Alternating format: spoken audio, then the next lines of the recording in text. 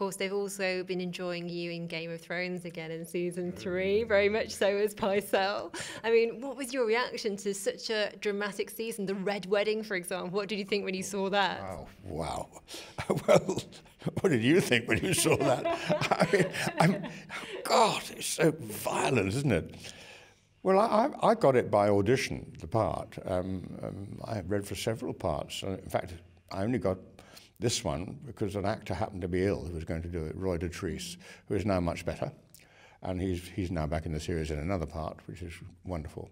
And I play this old bloke of 104, whose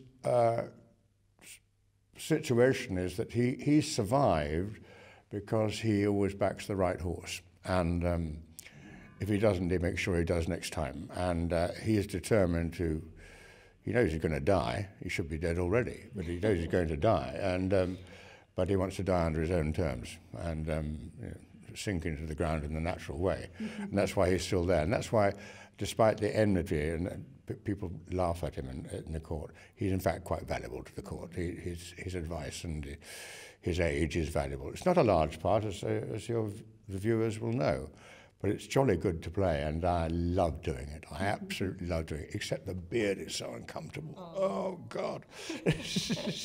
When we're filming out in Dubrovnik, in the heat, it's like having an ant's nest on your face. But you would never know that. Well, apart from get rid of the beard, Pycelle, what advice would you give him for season 4 going forward? How can he keep alive and keep his wits about him? Pycelle? Yeah, what advice? By doing what he's doing.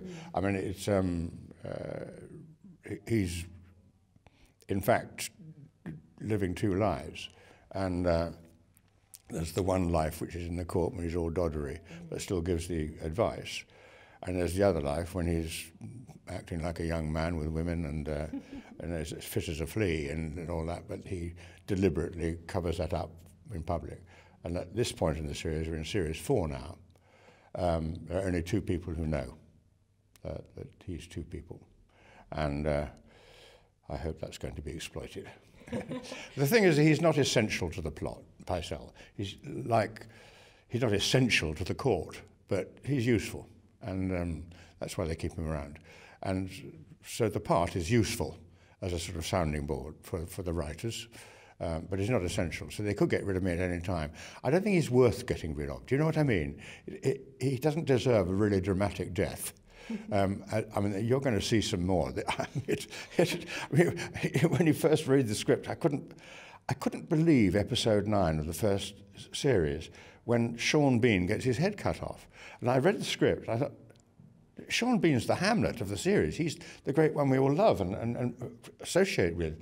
And I went back to the beginning of the script thinking, I've missed something. I know this is such a weird series. I've missed something. And I went through it in really detail, every single scene, even ones he wasn't in. And no, gets his head chopped off. And that's what's brave about the series. He doesn't mind just punk. And you know, people come and go, mostly go. And I'm not, of course, at liberty to reveal, but those who've read the books will know. But now we're starting to go slightly outside the books, and the writers are taking more liberties. And I used to say there's at least 2 maimings and 1 what you can call lovemaking sequence in each episode, and that keeps people alive. It keeps people interested to turn the box on.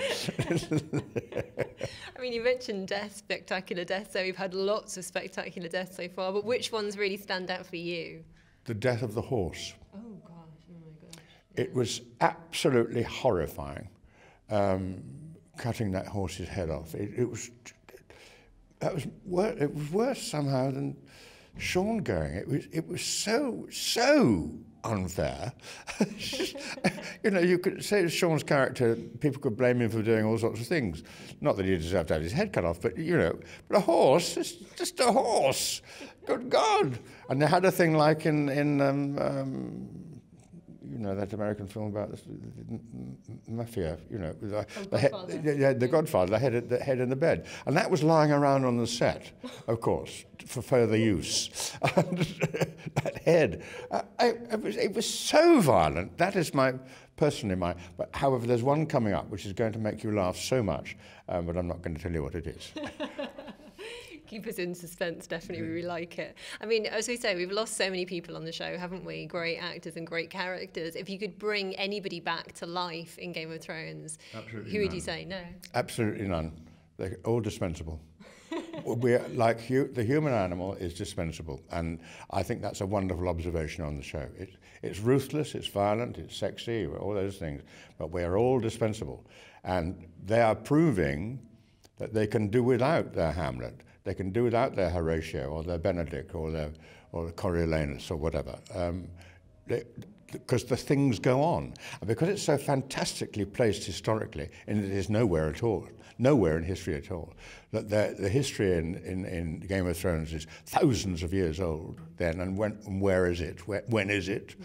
And so they can use artifacts from all over the world to decorate their sets and in their clothes and all that. And everything looks worn and a part of people's life. You can smell that series, and which is a mistake that some series, which won't be mentioned, make, that they're so bright and fantastic and polished and cut out carefully and all that. You don't feel people are actually living up there. In Game of Thrones, I really do believe the people, and it appeals to the basest instincts in all of us. How have you found shooting season 4 compared to the previous seasons that you've shot? Well, the same thing. You just don't know what's around the corner. Well, you do, because you've read your scripts, but you come in to start an episode and you think, I can't believe what's going to happen. It is really going to happen, isn't it? Oh, yes, it's going to happen. And it gets to it, and you think, they can't film this. This is something that they're not going to be able to film. They do. Because they're all magicians. They're all magicians. So at the San Diego Comic-Con this year, there was a fantastic scene revealed that had been deleted, unfortunately, from the last season of Game of Thrones, with you, Pycelle, and Tywin Lannister, Charles Dance. What did you enjoy about that scene? And did you feel a bit sad that it had been cut from the show? I felt very sad that it was cut from the show. The fans can, of course, get it. However, it might not be cut. I talked to the directors about. I was only out there last week, 2 weeks ago. I said, I'm really sorry that went, and he said, yes, but quite often we put things in different positions, and we might find a place for it elsewhere. I said, I really hope you do, because it confirmed the seed that we had laid earlier on about him being two things, and I enjoyed doing that scene because I was able to actually say what it was actually all about. I am determined to die in my own time. And I know I'm going to croak any minute, but I want to croak, and I don't want to be killed. And and I think you saw, I certainly saw a twinkle in Charlie Dance's eye. I'm entertained by this thing that this old bugger's doing, and but we'll keep it to ourselves. And I enjoyed doing it, and was very sorry to hear that it had been cut. It was funny that Tywin was on to you, though, wasn't it? The only one to admire. Come on, do you think I've been getting away with this for years? Well, I have been getting away from it for years, but he's extremely good at his job, and he keeps his eyes open to Tywin. God, Charles Dance is good at it, isn't he? It's part of his life. He's absolutely made to play that part. Absolutely brilliant. Yeah. And Ros didn't guess, did she, either, when, because you've got that scene in season 2 where, you're together and then she leaves and she's getting all a bit uppity, waiting for this old man to get up and everything. And she's, I'll go myself. And then as soon as she's gone, you're up and at it, aren't you? Yes, absolutely. Yes. Well, you are a fan.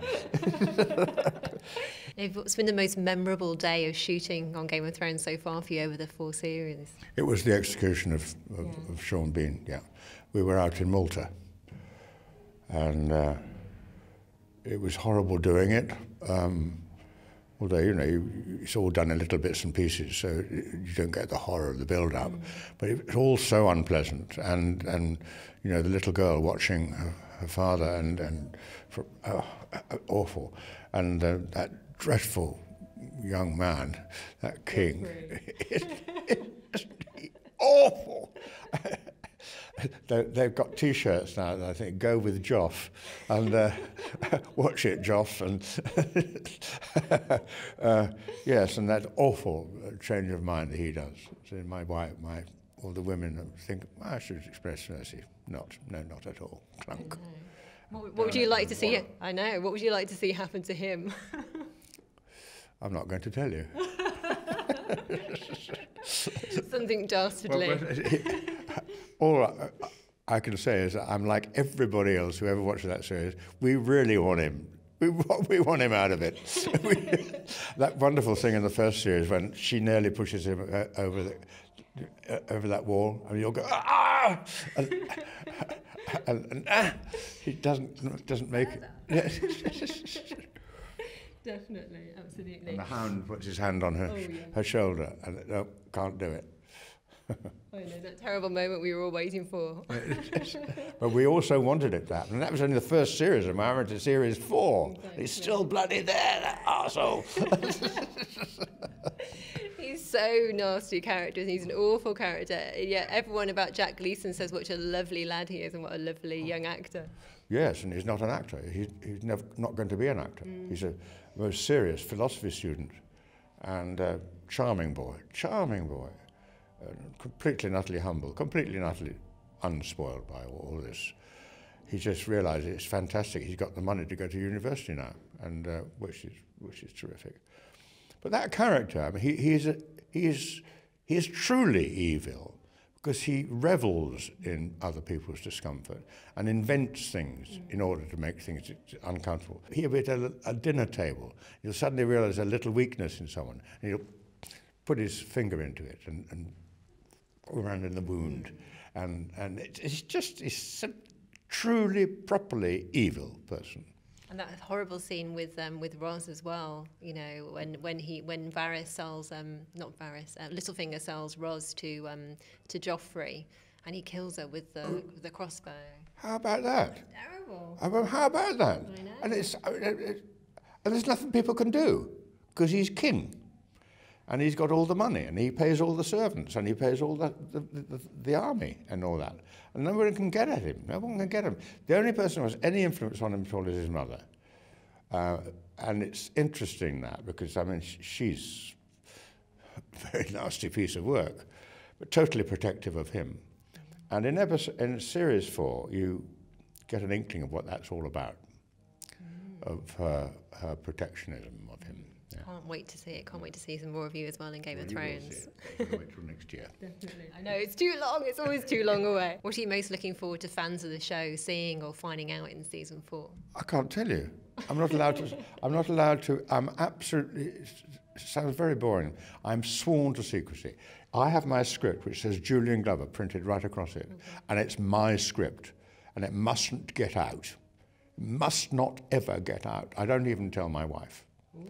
No, and well, there was one sequence which I objected to, which I did show my wife, and she said, "Oh, don't do that. You'll be on Facebook in 5 minutes." But which we got over, where I was described in the script as I was revealed stark naked except for my chain of office, being pleasured by a young woman and lying on a bed, and I thought, no, we can do this without that. You know, I'm 104, okay, so you can still do it, but it's not good for Julian, not good for Julian. And so we did it in a different way. Exactly the same situation applied, but we did it in a different way. And it's a scene when I get arrested, and by Tyrion and that brilliant actor, Peter Dinklage. What a brilliant actor he is. He just knows how to do it. Lesson to us all. There's a scene in the Series 4, I can tell you, where she just, out of pure malice, comes and mocks me. It was great fun to do, because that naughty girl, that naughty actress, she's so gorgeous, Lena. Her eyes were so full of mockery and amusement at her own success. And when she walked away from the scene, she was all, in fact, Tywin says to her, "You're in a good mood today." She said, "No, simple pleasures." And then she's just been taking a complete piss out of Pycelle. However, I'm all right.